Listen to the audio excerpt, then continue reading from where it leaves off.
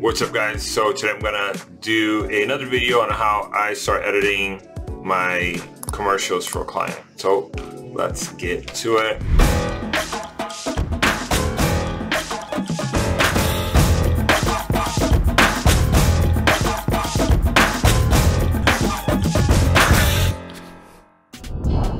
We are in Premiere Pro. You want to make sure you have the latest updated version. From there, I'm going to create a folder or bin named video files. So with that bin, I'll create another one called Sony A7S III because that's what we have. Once I have that folder open, I'm going to go over to media. I'm going to find where the files are at. I am going to import all. Now this is about 50 gigs of footage.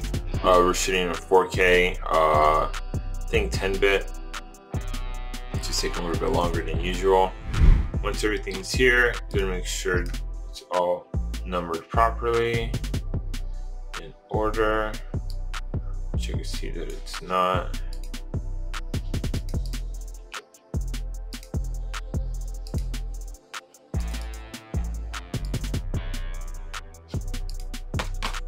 Turbo name.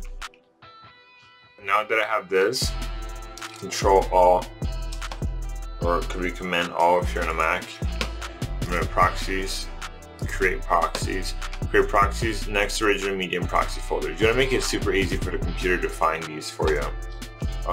That's done. That's going to send over to media encoder. You're going to make sure you have this in your computer as well.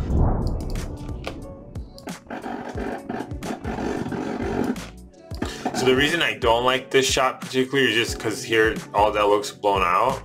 So those are the things, and also the garbage can is there. So those are like the little things that you always want to kind of just keep an eye out for.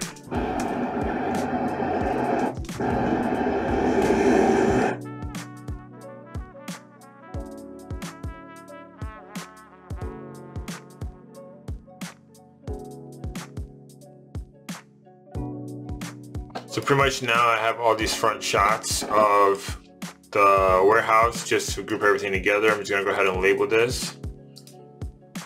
Now let's just start off with the first one going down, makes it a lot easier, not trying to pick a bunch of different crazy colors. Alright, big smile, we got the camera, can't make laugh.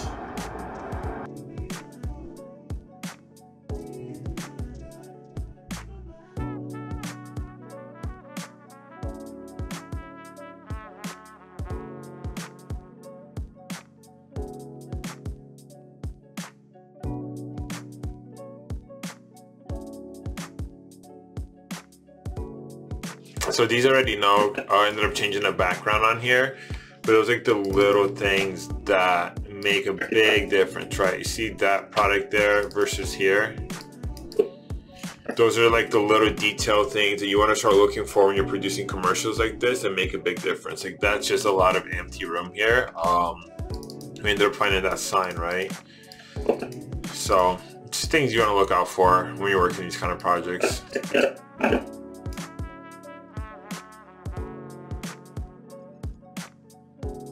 Same thing here, like we had him carry it like this, but in action, it just looks weird.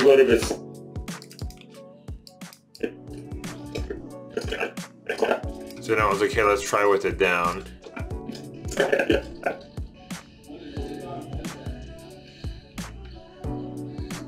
a little awkward there, but I'm just gonna throw that clip in there. Honestly, like I usually shoot with the A7S III with the Sigma 24-70, never have a problem. This shoot here, I never saw the lens struggle so much to keep things in focus. And I've done like all different types of like tests and stuff with it, never had a problem. This shoot here, I could not get the like faces to get in focus, I couldn't get the product to stay in focus. And I was shooting at 2.8, but I still think it could have done a better job.